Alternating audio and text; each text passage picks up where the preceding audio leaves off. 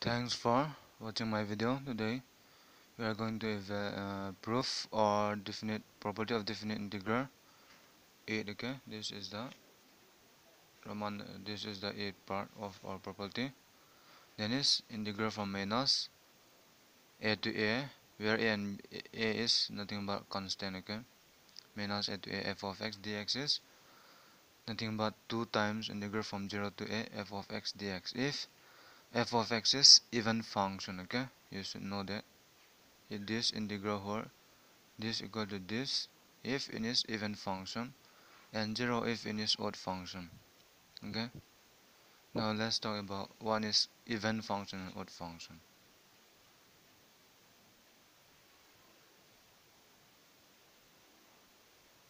Even function is nothing but if you have a function f of x. Okay, if you have a function f of x, and if you take f of negative x, okay, then if you take f of negative x, and if you get f of x, that this is called even function. Okay, example like cos of negative x is what? Cos x, right?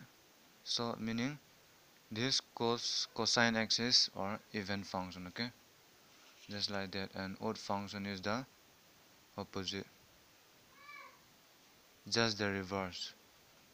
If you have a function f of x, and if you take f of negative x, then you get negative f of x.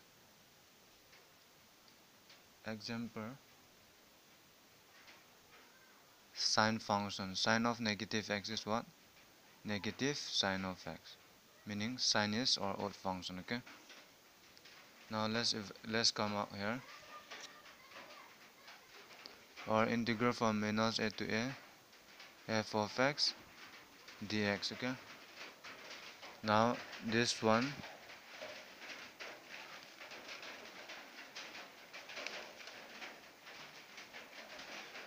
let's use our property number 3 to evaluate this. Okay, so this one I can take in as minus a to 0 f of x dx plus 0 to a f of x dx. Okay, from property 3 you will get this minus a to a I can split as minus a to 0 and 0 to a. Okay,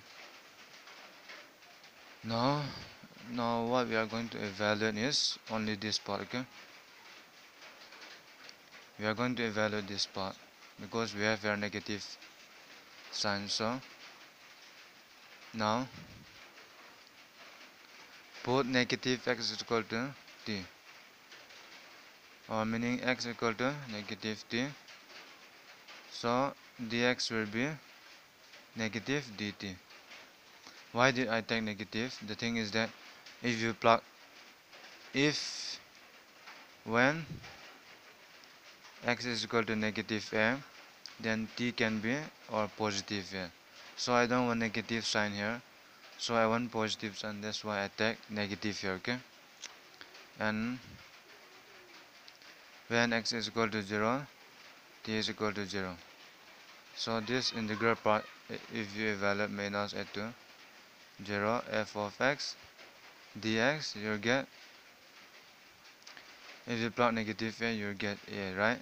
A to 0, f of x is replaced by negative t, and dx is minus dt. So this one, since it is having like that and we have negative sign, now from property 2 we can interchange the limit, and this negative sign is lost already. Okay, negative t dt. Now from this we are going to get our condition here, whether our function is even function or odd function. Okay, it will depend on that. When f of negative x is equal to f of x, then is even function. Okay, therefore our integral will become negative minus a to a f of x dx is integral from 0 to a f of x dx plus, here we evaluate this part here and we get this again. So f of negative t is, if this is even function, meaning f of negative t is f of t, then it's even function. So if this is even function, then you get the same thing, right? f of minus t is f of x. It does not depend on the variable, okay, or integral. So meaning this is 2 times integral from 0 to a f of x dx. So this is our first proof. Now when f of negative x is negative f of x, meaning when in its odd function. What will happen when in its odd function? Let's see. Our integral minus a to a f of x dx is 0 to a f of x dx plus integral from 0 to a, here we have here. If f of negative t is negative f of t, negative f of x dx, meaning if it is odd function, so these two can get cancelled out, so it will be 0, okay.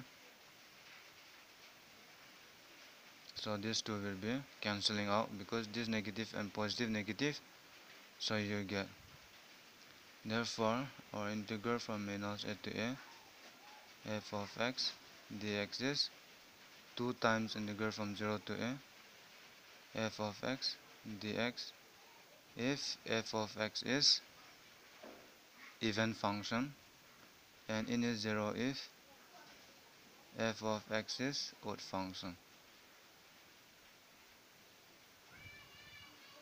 So this proof our property, okay.